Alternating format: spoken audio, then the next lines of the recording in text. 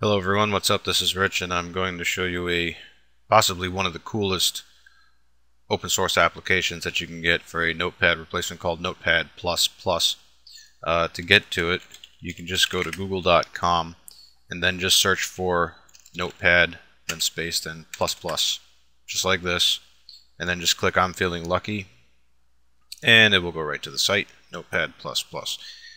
This is a Notepad replacement for Windows, and let me just show you how it works here. I'm just going to launch it. Now you'll notice right off the bat that there's a lot of stuff in this text editor compared to the regular Windows Notepad. And if you're asking why would you need a better text editor, well, there's a couple of reasons. First, if you plan to do any programming, you need something good. And when I say programming, this counts for web design, PHP, Perl, any one of those. And also when it comes to web design, for CSS, for doing feed programming, anything like that, you need something decent. And you also need something that's not going to cost anything. And of course, Notepad++ doesn't cost a dime. Now, what I'm going to do here is show you one of the advantages of using Notepad++. If I go to, I have a directory that has WordPress in it, and I'm going to open up one of the PHP files. We'll just say the register file here. Now you'll notice that it's colored, and it automatically formats it because the language selected, and look at all these different languages it understands, defaults to PHP. And if you use any kind of programming language, it will automatically colorize it according to the syntax. If that makes no sense to you, don't worry about it, but if you're going to do any programming, that should make total sense to you. And this is absolutely fantastic.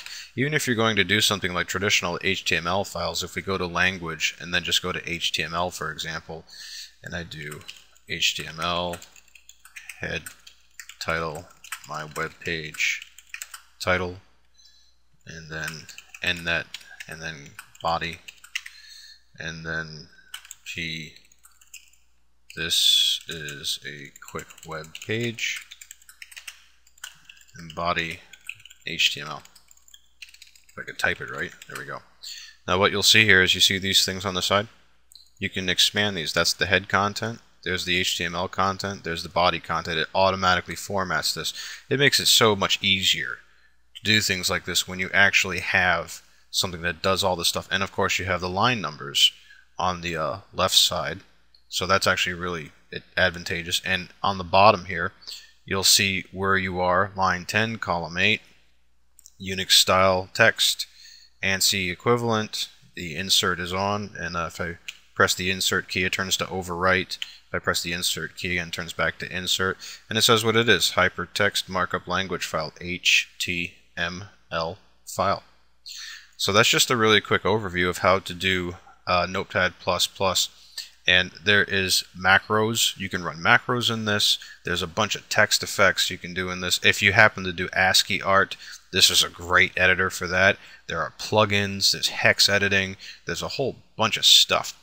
So again, go to Google and search for Notepad++ and try this out. It's a light application. It's lightning fast.